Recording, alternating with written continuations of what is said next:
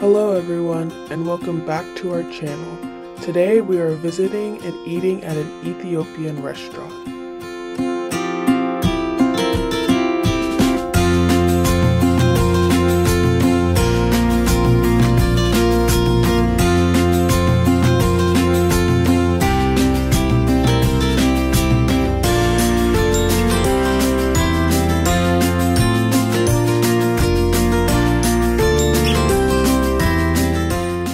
As we drive to the restaurant, I'm going to talk a little bit about Ethiopian cuisine. Ethiopian cuisine is known for its unique flavors and communal style of eating. They serve dishes on a large platter called injera, which is a soft and spongy sourdough flatbread. Personally, we don't like injera that much, so you won't see that in this video, but the food is typically eaten with your hands and you use the injera to scoop up the various stews and dishes. A term used to describe Ethiopian stews is called wot. It can be made with a variety of ingredients such as meat, lentils, beans, and vegetables.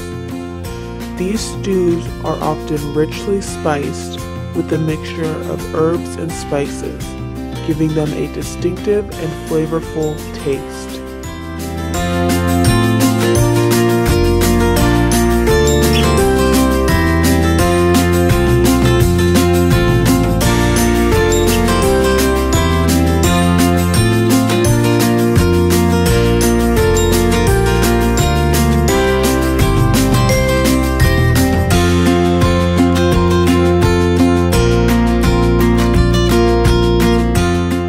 Ethiopia is also the birthplace of coffee, and the coffee ceremony is an important cultural tradition. The ceremony involves roasting coffee beans, grinding them, and brewing the coffee.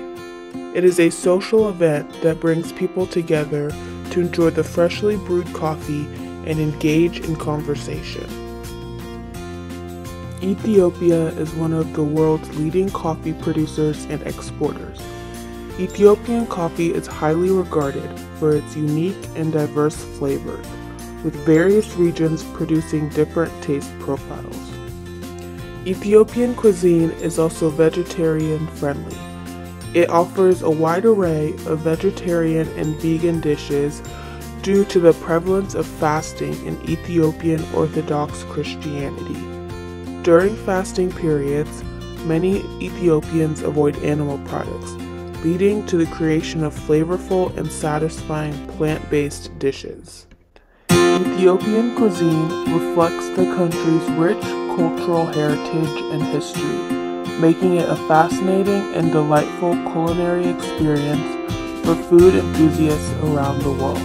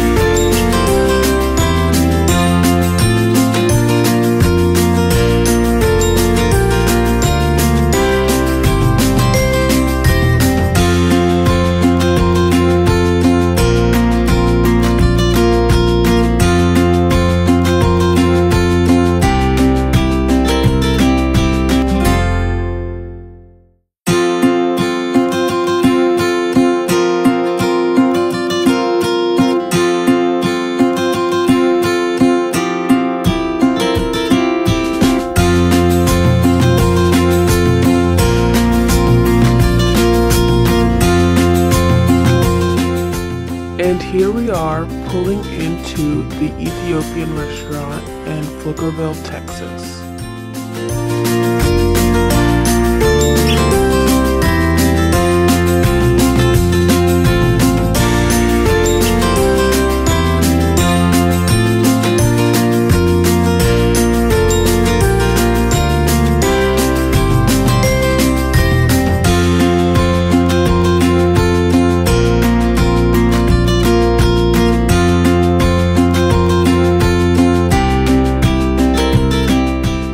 It is called Taste of Ethiopia Restaurant and Cafe.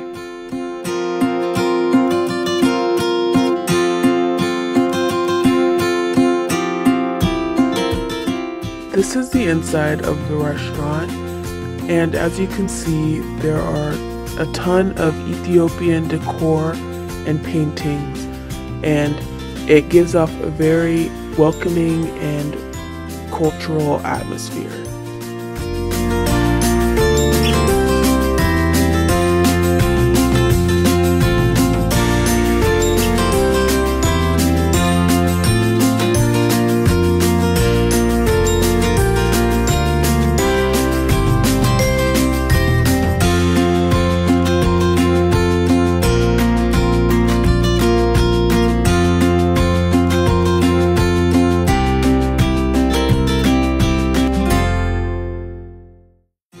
It was not busy when we got there. There were only about 3 other people, but the waiter was very efficient and he did a good job at helping all of us at one time.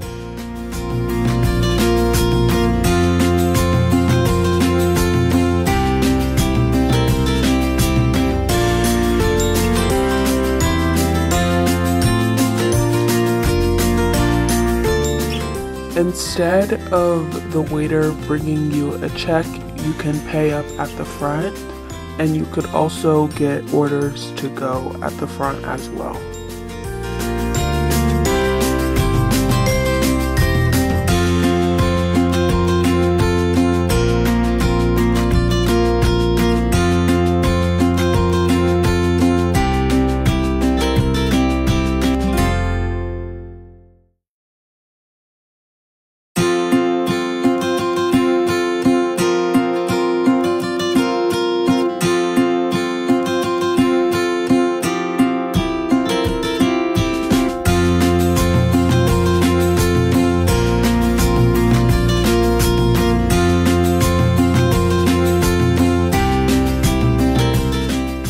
This restaurant also has an outdoor seating area with those bowls that you see on the table are where they put the food in.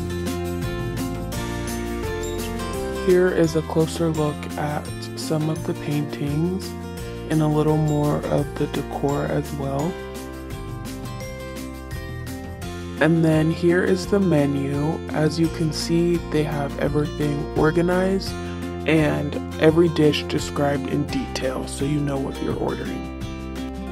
For our appetizer, we got samosas. We got 3 meat and 1 lentil. And then for our main meal, we got goat and beef stews with a side of rice and kind of like a coleslaw. Everything was 10 out of 10, flavored beautifully. There was nothing too spicy, and it was all really nice.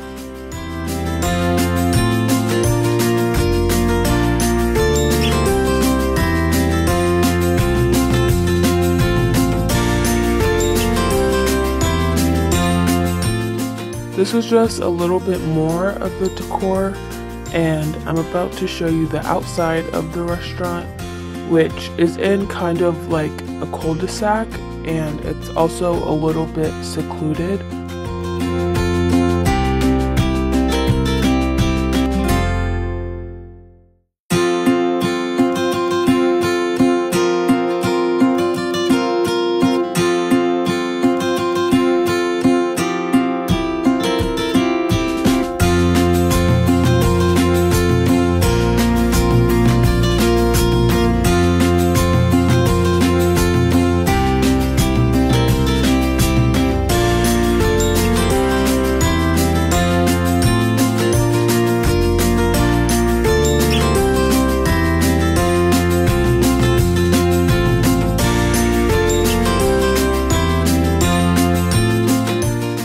And this is us leaving the restaurant.